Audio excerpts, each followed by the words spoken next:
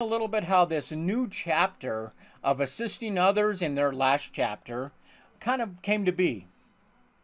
Well, at the beginning of COVID, um, theater, there was no theater, there was no business meetings, consulting was dying, businesses weren't.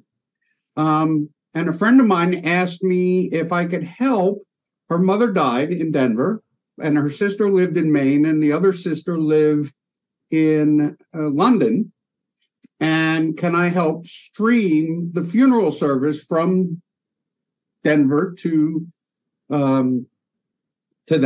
And I said, sure. And I got myself a camera and a better camera, better microphones, set it all up at the funeral home.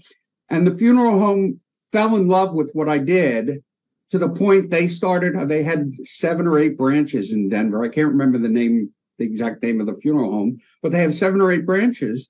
And in the next 3 or 4 years, I did over 200 funerals streaming. Sometimes we were doing, they were connecting me with people that weren't doing funerals in the chapel, and I would do virtual funerals and life celebrations. I've done 2 life celebrations that are live people